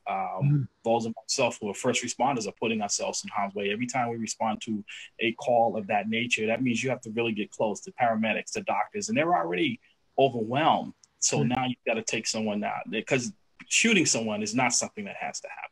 No, so true. So true. Imari, can you give us your contact information that's being asked for in the Facebook chat? We have put Cuff Ferguson's biographical profile in the Facebook chat, so that's there. Imari, give us your info. Imari, you may want to take yourself off mute and share your information with us. All right, here I go. Sorry about that.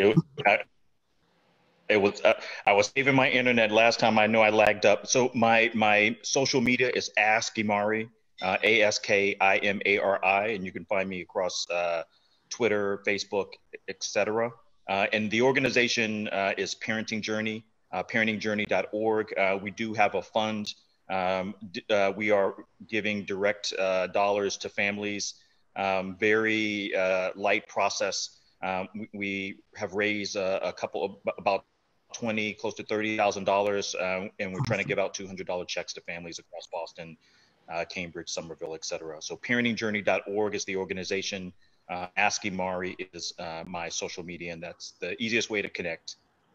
Great. Thank you so much. Thank you very much. And again, we've put Cuff Ferguson's biographical profile in the Facebook lead. I want to, in the Facebook post, I want to bring on Dominga Martin to continue with Larry this conversation about where we go from here, looking at it from public health, safety, civics. You're a filmmaker, award-winning filmmaker.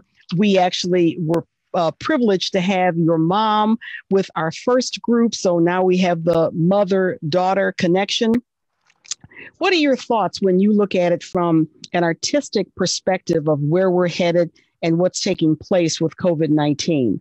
Dominga Martin. Hi. Well, first, I just want to say I'm really humbled to be on this panel.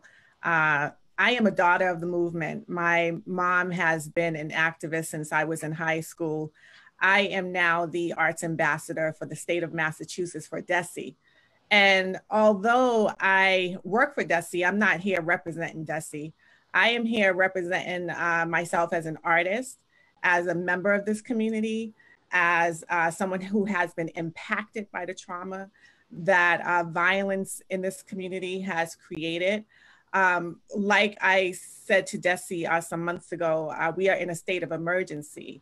With the educational system. We were in an epidemic before the pandemic. And so where we go from here, my greatest concern has always been the youth, has always been my community. We are at a disproportionate rate of teachers versus the growing population of youth of color. 92% teachers who are white in this state. My role, just to give you some insight, is to help to implement solutions for cultural responsiveness and inclusivity. And so we're already at a disadvantage when you don't have any Black teachers. So when we think about where we are right now with this pandemic, we were already food insecurity, already dealing with drug addiction, already dealing with violence in the community, already dealing with health inequities, already dealing with inequitable classrooms. So now you have this compounded trauma, not just with the youth, because like the detective said, the homicide and the violence rates are going up. So you've got to deal with compounded trauma. You got to deal with the students who are not getting lunch anymore. But not only do you have to deal with the students, you have to deal with the educators because they already can't engage the students. So we're dealing now with school to prison pipeline. So I think where we go from here is we need more trauma counselors, we need more nurses, and we need more Black teachers, period. Black teachers, teachers of color, teachers who can come in and deal with these children who are in homes with families who can't afford to feed them. There's a lot going on and there's a lot to unpack. And I think that what needs to happen with our community is that we need to begin to come together and come outside of our individual silos and start to work together. Like Brother Imari said, we need to start to build relationships. And maybe from this, it was abnormal before. We have never lived a normal existence in America, period. So what comes out of this is we really need to maybe for this generation, develop our own 10-point plan for this generation, for our community. And so those are my thoughts and that's where I'm at. Well, I mean, you brought a very important part in terms of the educational piece, the disproportionate number of teachers of color who need to be involved. I'm going to add one to that, and that's heightening and making it a priority for our leaders, whether they're educators or otherwise, to become technically proficient. Using video conferencing, dealing with online learning. Again, I'm teaching Zoom tutorials now for free because I've been using it for 4 years because I know that that's where we're headed. So it is, in addition to what you're saying, preparing ourselves so that we can face what we need to face from an online perspective. I want to bring former State Senator Dianne Wilkerson on to this conversation with you and Larry Ellison. And Dominga, would you give us some contact information about how people can stay in touch with you and your important work? Yes, so straight across the board, Dominga Martin, IG, Facebook, Twitter. I'm on IG, so that's the best place to reach me. That's Instagram for those who don't know what that is. Instagram. Right. And it's Dominga Martin. And you can find that on any of the social media platforms. Don't leave us. Dianne Wilkerson, come on board, talk to us. You have seen a lot. You know what's going on. Where do we need to go in terms of policy, procedures, et cetera? Dianne Wilkerson. So, Carol, can you hear me? Yes, I can. Wonderful, wonderful. So what I want to do, it's overwhelming, but here's what I want to do. I want to basically let the audience know right now that I actually find myself having changed my whole way of speaking in the last 2 or 3 months. So it's much more stark and much more direct than people may be used to, because I think that we want to make clear exactly what is happening. So I talk about bodies stacking up. I talk about policies that, and when you peel away, when you have a policy that says that if you have a comorbidity like asthma or diabetes or heart disease or high blood pressure, then you're going to be at the bottom of the pile because we have limited resources and we can't waste them on you. That, to me, I dubbed it the official policy for the Commonwealth of Massachusetts was save the white people first. And you can argue that I don't know any other way to interpret it from what I saw. So there's not a whole lot of issue for me of how we got to be where we are. But I really want to just talk about what happened last night, because I think Kevin won't be bothered for me to tell this story. Kevin Peterson and I have been on opposite sides of the issue probably for the last decade on a whole host of things. The reason I say that, because I want you to know, last night I picked up the phone and I called Kevin. And I said, I'm looking at your program for tomorrow. I saw the program from the first town hall, completely impressed with what you're doing. There is another Black Boston Black COVID-19 Coalition that is informing. And in fact, a little bit farther ahead, we've come up with a whole list of demands, not requests, because I think we've passed the point of asking, of requests, and we ought to be on the same page. Because the professor talked about fear. I'm going to tell you what the biggest fear in this whole process is that people open the door and find all of us on the other side sitting in the same room together. Because our history has been one where we've been pitted against each other. Right. Right? Right. Think about this. We started this, people are forced to fight for resources. And we started this pandemic clocking in at less than 0.5% of $670 million in city contracts with the family assets of $8. I think the things probably Segun talked about. And so that's where we started. So right. It's been said twice already that I heard, nobody wants to go back to that. The sole focus of my existence right now is to do everything that I can. I'm a policy person. I know where the skeletons are, but where the old skeletons are buried. I'm a policy person. My sole purpose is to do everything I can to keep us alive, to live in that next quarter that we talk about, because I think it's that dire. It is in fact that dire. Yeah. So here we go. We have official state policy that says that the limited resources that we have to care for people are to be doled out based on the healthy people getting it first. The healthy sick people get it first, and the sick people get it last. It was so obnoxious that the Speaker of the House and the President of the Senate, first time ever in the history of the Commonwealth of Massachusetts, where the leaders of the legislature chastised the governor for a policy that they even said was racist. That's never happened before in the history of the Commonwealth. That's how bad it was. Forced them to go back to the table. So now we have a policy that is, I think, a whole lot more responsive, but it's still not making much sense. So when you talk about the families in Boston, the families that Monica's talking about, the family that Imari's talking about, that's what I see every day. We have to remember, we started off this process with a city where 75% of our Black families were headed by single women heads of household. And 65% of our children live or at or above poverty and are eligible for free school breakfast and lunch. So that's where we started. Right. Our seniors are now I'm not talking about the seniors in senior buildings. I'm talking about the seniors that are home.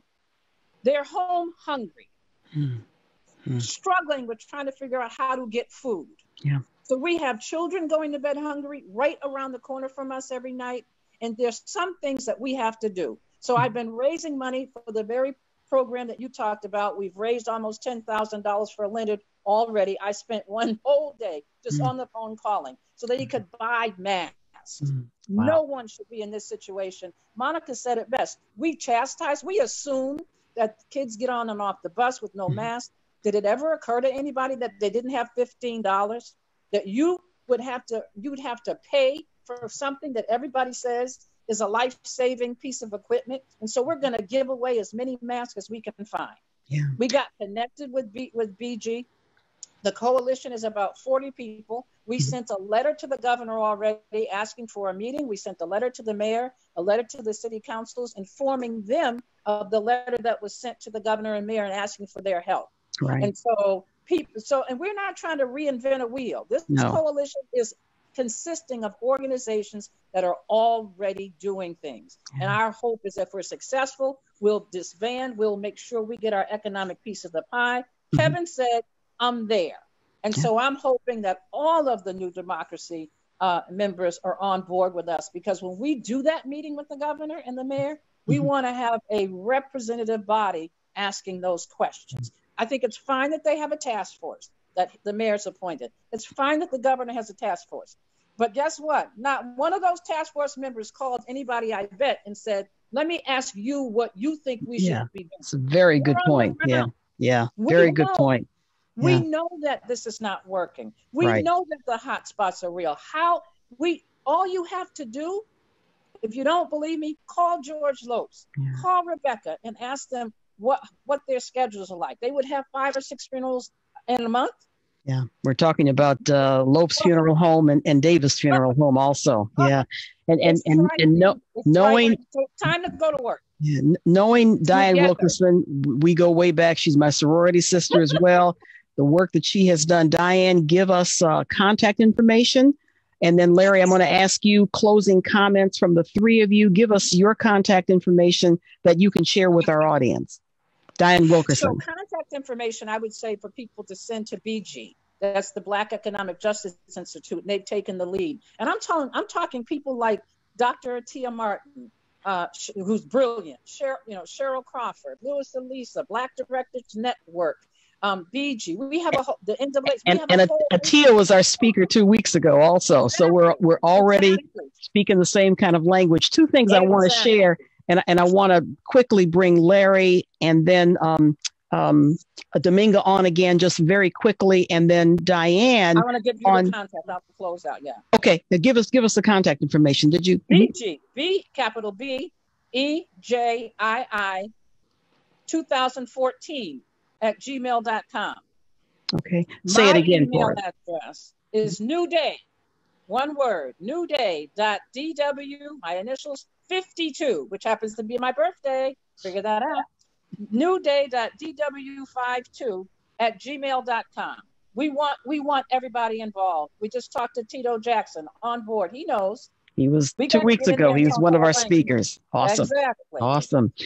I'd like for Larry and Dominga quickly and Dianne quickly, 30 seconds or less, to give your closing thoughts from this segment. Then we're going to bring all of our speakers back for the remaining time that we have so that they can bring their comments. There are lots of questions that we have received. We are addressing them as best as we can.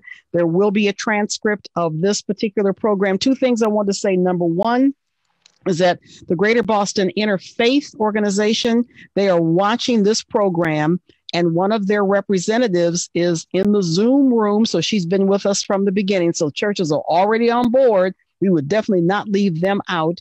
And number 2, if you don't vote in November, shame on you.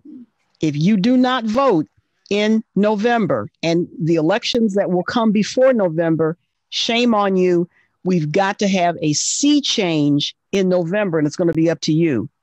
Larry Ellison? I just wanted to give you a contact. It's Mamlio, one word, Mamlio Inc., one word, at gmail.com. And as I say, we can do better because we deserve better. Mm-hmm. Awesome. Thank you so much. Dominga. Yes, well, everyone was so dynamic. If I could just pull everything together, I would say that I would like to see a cohesive agenda for the needs assessment of the community. Top of the list being equitable classrooms. And more active engagement with the youth. The youth outreach program saved my life. I was first published at the age of 16. That is why I went on the journey to become a filmmaker and journalist. And I returned back home from New York City so that I can give back to my community and was thrust in the educational system. But more balanced classroom, equitable teachers, who are culturally responsive to the students that they engage, with an emphasis on the Black communities of Roxbury, Dorchester, and Mattapan. Awesome. Thank you so much. Dianne Wilkerson. The economic pie, we have to fight to make sure that when the dust settles, and as the pie is being divided, one of the things that most people are not aware of is that in the state of emergency declaration as we're in, all the bidding processes go out the window, which is why you haven't seen one single bid for anything that you're seeing on TV. It's all being done by direct designation, direct contracting, and I can guarantee you that none of those contractors are Black folk. And so my fear, and I know that Segun is carrying this weight, and I'm not sure that people appreciate the energy and the time it takes, but let me tell you something. If we don't do everything we can to make sure that this economic pie is shared, we're going to have the kind of economic implosion that we will not be able to get out of for years. If they're saying that 25% of the businesses won't survive, that means 50 or 60% for us, our restaurants, our beauty parlors. And so there's a lot going on. We just want to be able to support people for the talent they have. Carol, you have been responsible for making sure that there is a medium for people to talk and share information, because it's gone. The whole Boston Network TV, BBN, it's closed down. And so this kind of a function is absolutely critical for us to be sharing information. Doing Facebook Live. I'm going to do one on voting. You just talked about that, so people understand what's happening. But I want people to be connected with BG, talk with Kevin about what the New Democracy Coalition is going to be joining us, so that when we are facing down the governor and the mayor and our congressional delegation, that we will be a unified front. It scares them to no end. We won't survive unless we do it. Thank you so much. Thank you very, very much. If you are interested, if anybody is interested in learning more about Zoom, I'm running free Zoom tutorials in May. There are 5 that are scheduled. I'll schedule more if need be. You can check on my Facebook page, Carol Copeland Thomas. Go to my website, samename.com, and sign up. It is free. And I'm excited about technology and where we're headed, because you're not going to make it unless you have some kind of technological efficiency that you're running. So we have our panel is back. We have just a few minutes left. They may have some closing comments. And we had Malia Lazu is busy with banking information. She sends her regrets. She had to go on and take care of banking materials and information. Kevin Peterson, any thoughts as we talk to our committee as we wrap up this part 2 of our town hall? Well, I do want to, again, express profound appreciation for the folks who agreed to come on the line this evening. There are 2 takeaways from me that can be gleaned from the first meeting 2 weeks ago and the meeting tonight. And they both focus around the idea of self-care. So we need to do some self-care just in terms of, someone mentioned reconstructing ourselves. So we have a plethora of private nonprofit institutions that could be better in the wake of what we've been experiencing.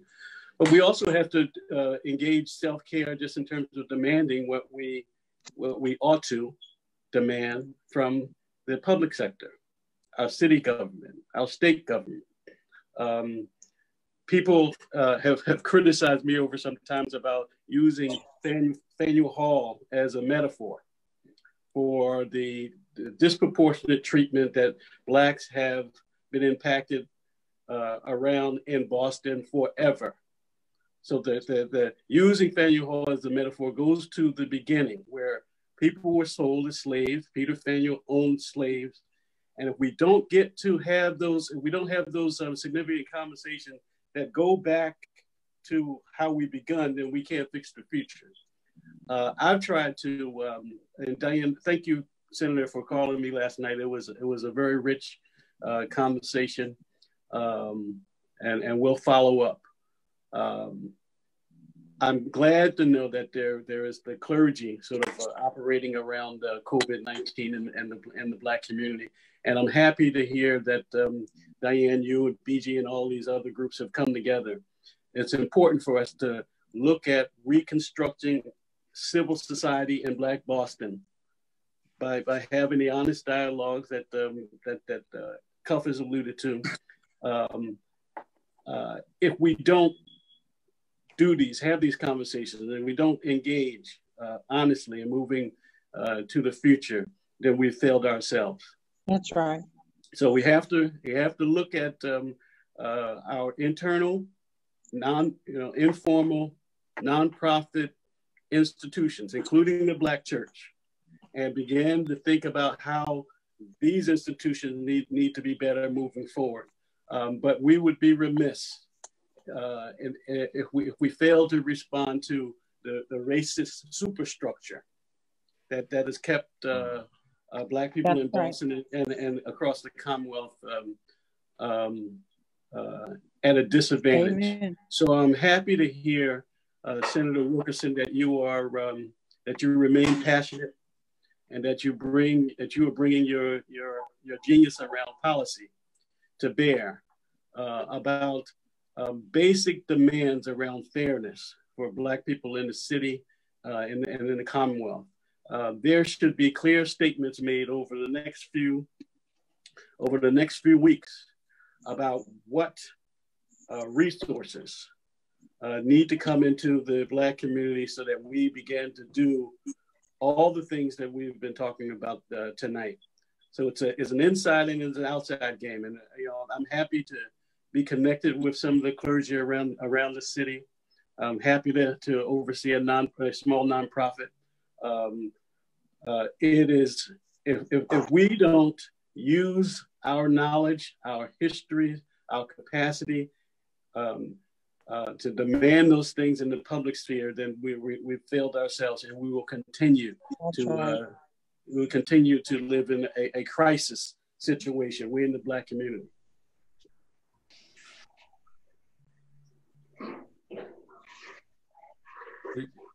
Carol, can I add a perspective? Carol, Go ahead, Carl. Yeah, I was going to add one perspective around this, and it has to do with the issue of love and fear. And the perspective I want to add is this. When we think about love and fear, love or fear actually is called forth by our reasoning, and it influences our state of being and where and how we focus our consciousness. However, love and fear actually cannot occupy the same time and space. That's right. So love itself actually sees no barriers. Fear does.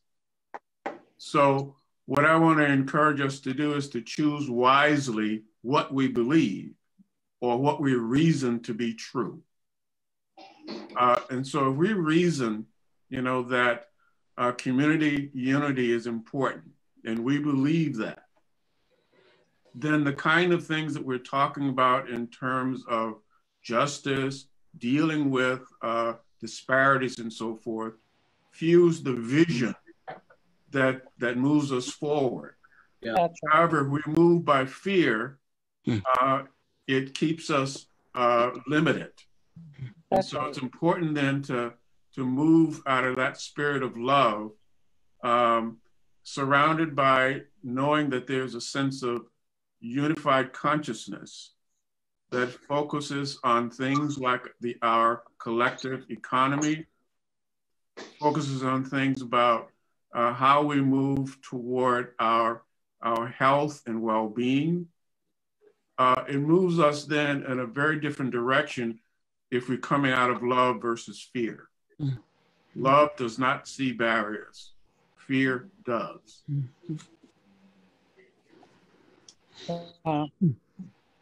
Did we lose Carol? I'm here. I'm back. Oh, okay.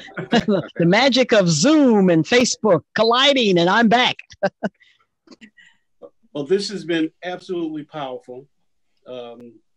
Thank you, each of you, again, for your insight and the passion that you bring to what you do in this city. I'm so glad to know you. I'm so glad to have worked with, I think, each one of you at some point or the other.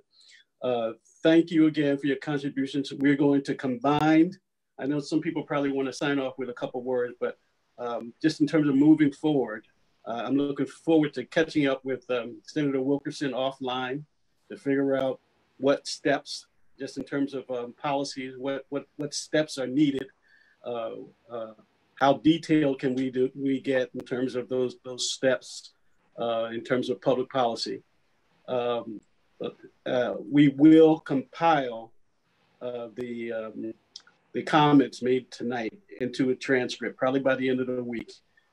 We'll combine that with part one, And so we will have a community document that reflects 2 weeks, 4 hours of conversation about over a number of different issues that hopefully Senator Wilkerson will inform what we're talking about in terms of policy. Not contradict it, but help inform it. So we want to work together on the same page. If we don't, we fail the next generation. That's right. We need to be very serious about that. Okay. Gary Webster wanted to make a comment, and also Julia Maheo, who is part of the city council, is on Facebook. She's been watching this and she's listening and learning. She wanted to make that clear. Gary Webster, you still with us? He had his hand up, so that's why I wanted to acknowledge him. Gary? And Gary, are you still with us? I know we had a technical glitch where I was not with you for about 5 minutes. And Kevin, while I was gone, I came in when Cuff was talking. So did we have closing comments from our panel 1 and 2, including Segun? And those of you who are watching on Facebook, you're probably seeing the face of Beverly Williams, and she's one of the senior liaison persons with the Greater Boston Interfaith Organization. So she has also been taking notes and copiously listening. So Kevin, I think Gary is gone, and it may be a few technical difficulties. And let me just check my feed. Okay. All righty. We're all going to wave goodbye with Kevin's signal. And again, this is to be continued. Kevin? We're going to wave goodbye, but everyone please stay on. Our Facebook live stream will end, but if people can stick around for another 2 minutes or so, we can wrap up formally. So, okay. Goodbye, y'all. Goodbye. Good night.